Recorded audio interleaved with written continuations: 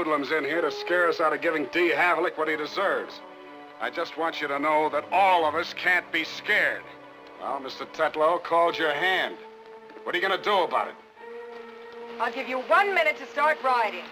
Come on, Miss Reardon. I don't want any trouble with a woman. You better not make the mistake of forcing it on me.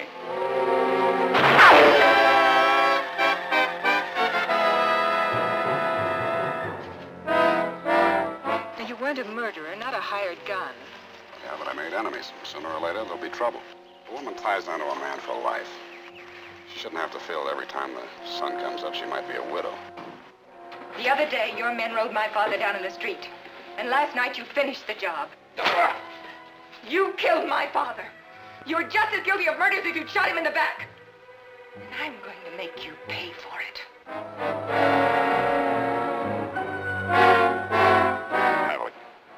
Staked out.